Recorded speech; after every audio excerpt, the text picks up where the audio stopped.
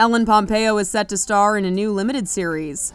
The Grey's Anatomy leading lady will star in and executive produce an untitled orphan project for Hulu. Hulu says the drama is, quote, inspired by the story of a Midwestern couple who adopts what they believe is an 8-year-old girl with a rare form of dwarfism. But as they begin to raise her alongside their 3 biological children, they slowly start to think she may not be who she says she is. As they question her story, they're confronted with hard questions of their own about the lengths they're willing to go to defend themselves, falling into a battle that's fought in the tabloids, the courtroom, and ultimately their marriage. This marks the first on-air series via Pompeo's ABC signature-based production company, Calamity Jane. Pompeo landed her overall deal with ABC Signature years ago as part of a massive payday that made her TV's highest-paid actress. The series comes as ABC's Grey's Anatomy has continued to be a ratings winner ahead of its 19th season. Pompeo has continued to ink new deals to return to the Shonda Rhimes drama, but has also been vocal about the show's endgame. For more on this story and the latest TV news, go to THR.com.